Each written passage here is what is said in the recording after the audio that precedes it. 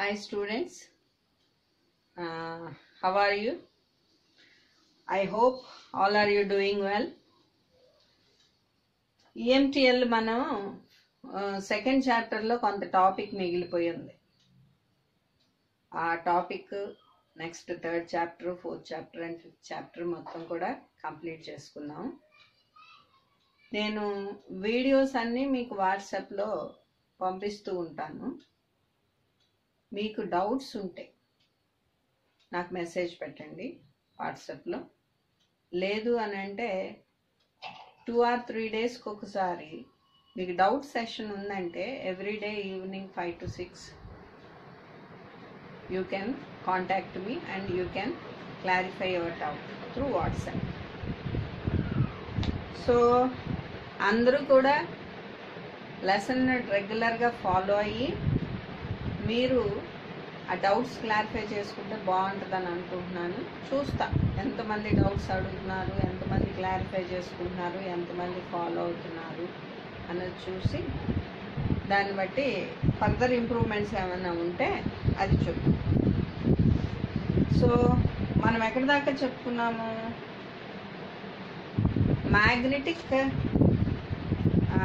మ్యాగ్నెటోస్టాటిక్స్ చెప్పుకుంటున్నాము. మ్యాగ్నెటోస్టాటిక్స్ is analogous to electrostatics. So magnet చెప్పుకున్నాము, magnet properties చెప్పుకున్నాము. దాని తర్వాత కొన్ని ప్రాబ్లమ్స్ చేసాము, చాలామంది అటెండ్ కాలేదు. సో అవన్నీ ఇంకా మనకి కనుక టైం పర్మిట్ చేస్తే, ఒకవేళ లాక్డౌన్ ఎక్స్టెండ్ అయ్యి ఎగ్జామ్స్ పోస్ట్పోన్ అయ్యి ఇంకా మనకి ప్లెంటీ ఆఫ్ టైం ఉంది అనుకుంటే కనుక we will go for the revision also. ఇప్పుడు వరకు ఫాలో అవ్వని వాళ్ళు భయపడాల్సిన అవసరం లేదు, బాధపడాల్సిన అవసరం లేదు. ఇప్పటి నుంచి రెగ్యులర్గా ఫాలో అవ్వండి. మనకి టైం ఉంటుందనే అనుకుంటున్నాను. నేను ఆ వీడియోస్ కూడా అప్లోడ్ చేస్తాను. So here we are left with the topics magnetic flux density. Magnetic flux density. And what is this magnetic flux density? Magnetic flux density is represented with the letter B bar, and its definition is that magnetic flux density is equal to flux per unit area, whose unit is flux unit is Weber and area unit is meter square. That means magnetic flux density is the number of lines of magnetic lines of force passing through a unit cross sectional area perpendicularly. We have to remember that point, perpendicularly. అంటే ఏంటి? Number of magnetic lines of force ఒక particular unit area నుంచి పర్పెండిక్యులర్గా cross అయితే that number of lines of flux will be termed as magnetic flux density B bar. And this B bar is analogous to D bar, where D bar is the electric flux density. D bar is the electric flux density. And here, for the definition's sake, we have taken the flux passing perpendicular to the area. Suppose if let me take an example. If this is your area and this is the flux passing through the area which is perpendicular to the area, and every time this will not be the case. ante kada pratisari kuda idi case kaadu. ఏమవుతుంది? sometimes the flux will take an angle theta with respect to the perpendicular to that plane.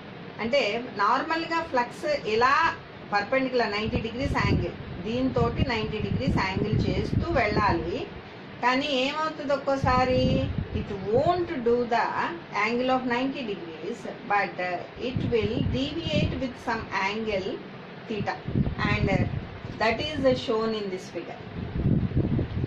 And we know that in the previous case, in electrostatics, electric flux density T bar is related with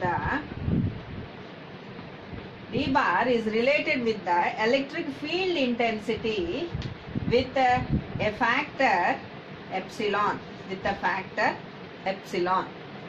And in the same way, here magnetic flux density B bar will be related with the magnetic field intensity H bar with a factor mu, where mu is called the permeability,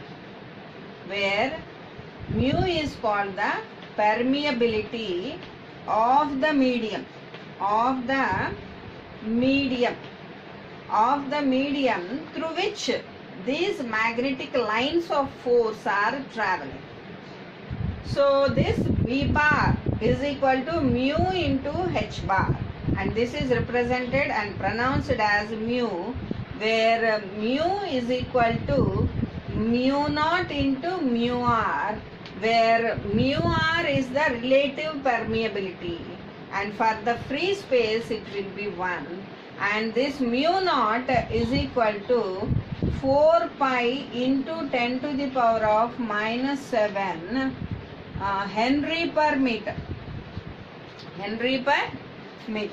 And you can remember this, epsilon naught is equal to 8.854 into 10 to the power of minus 12 farad per meter, where farad will represent the capacitive effect, and this Henry will represent the inductor effect. So we can see this later on, and I hope you understood this. And mu is the permeability of the medium.